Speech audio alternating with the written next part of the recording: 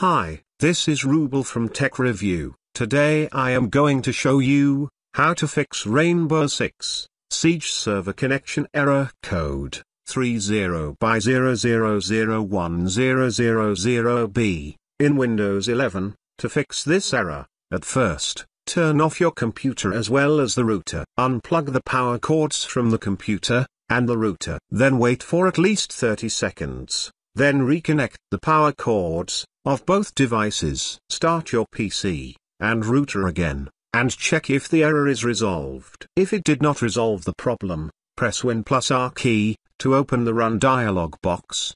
Type ncpa.cpl. Click on OK. Right-click on the connection you are currently using, and then tap on the Properties option.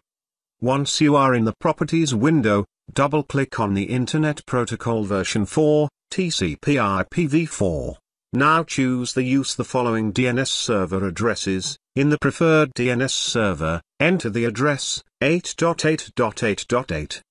Alternate DNS server, enter the address 8.8.4.4. Click on OK, and OK to save the changes. Now check if the error is resolved. If it did not resolve the problem, click on the Start menu, type Windows Security.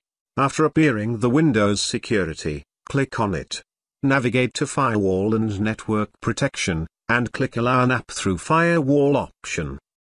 Click on Change Settings button, and check if Rainbow Six Siege game is in the list of applications. Select the game and allow it on private and public networks. Once done, try to launch the game and check if the error is fixed. Thanks for watching this video. Hope you like this. Please do subscribe to my channel. Also give a like please. Take care.